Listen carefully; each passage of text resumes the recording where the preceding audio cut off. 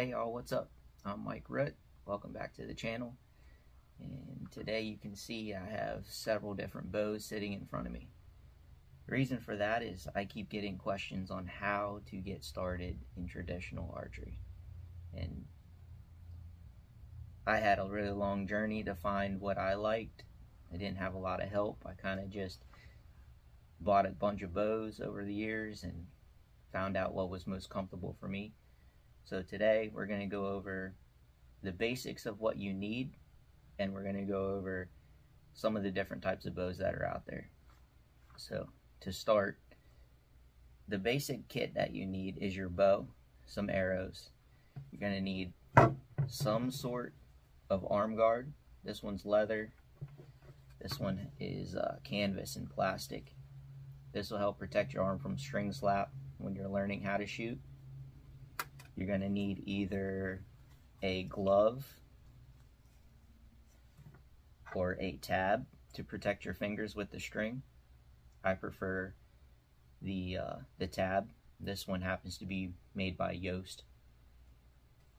You're going to need a bow stringer in order to string your bow up, because you don't want to leave it strung all the time.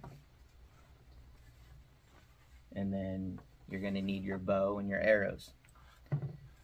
Starting over here, I have the two bows that I shoot the most, which are my striker longbow.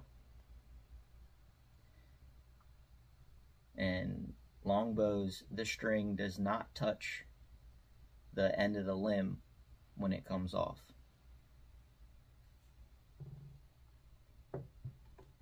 I have my Bear Kodiak Magnum recurve bow.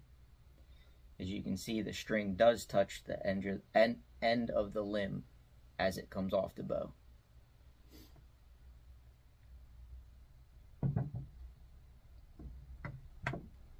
This is another recurve. This is your basic beginner recurve. It's a great bow. This is my wife's bow. It's a Galaxy Bullseye. We got it at Lancaster Archery. It's a 62-inch, 30-pound recurve bow.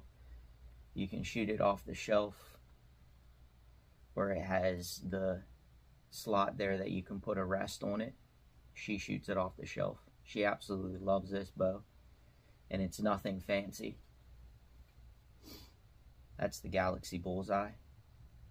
If you're just starting out, that's a great choice. Then we get into bows that are a little more complicated. These are ILF, standing for International Limb Fitting.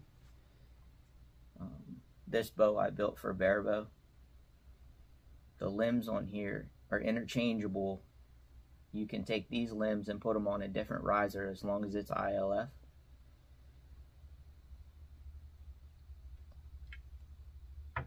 The same setup for my hunting bow from last year, which is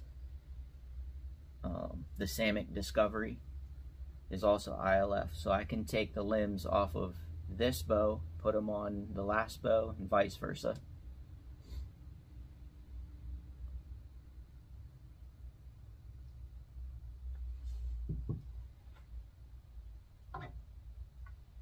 Here's that beginner bow. Again, I can't recommend this one enough when you're first getting started.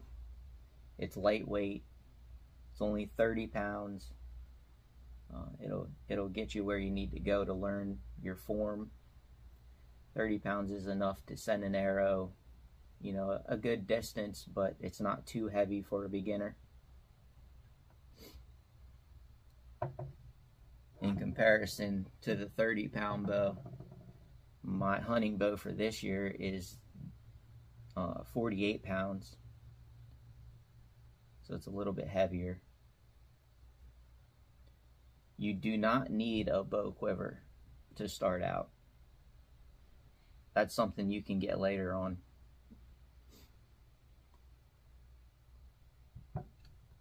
The arrows that I choose to shoot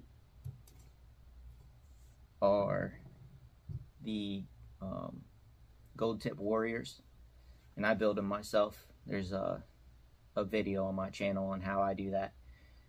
but they're cheap. They fly great. They do what I need them to do. There's dozens of different choices on arrows, different spines, different tip weights. That's something that you'll learn over time, what you'll need, how to tune your bow. But this is just a video on several different bows you can choose from, and I'll put in a couple different links off of Amazon. There's some good bow choices that have like the full kit, comes with everything, comes with the arm guard, a glove or a tab, comes with some arrows, comes with a bowstringer, and they're relatively inexpensive. You know, you can get a decent starter bow for a little bit under $200, which really isn't that bad. So any questions, don't hesitate to write me a message. I can go over any one of these bows more in depth, do a review on them if you like. But thanks for watching this. Remember, stay focused. All right, guys, check you later.